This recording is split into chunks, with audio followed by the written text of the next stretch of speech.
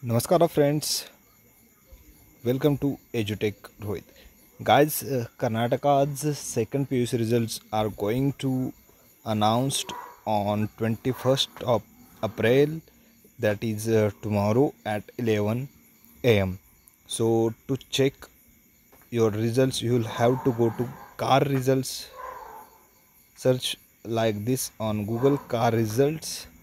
Okay, whenever the result get announced, and get to the carresults.nic.in, the website which will show your results, where you can find your results. Right now the server is a little bit down here, but whenever the result will get uploaded and the server will get corrected, you will find your PUC results here.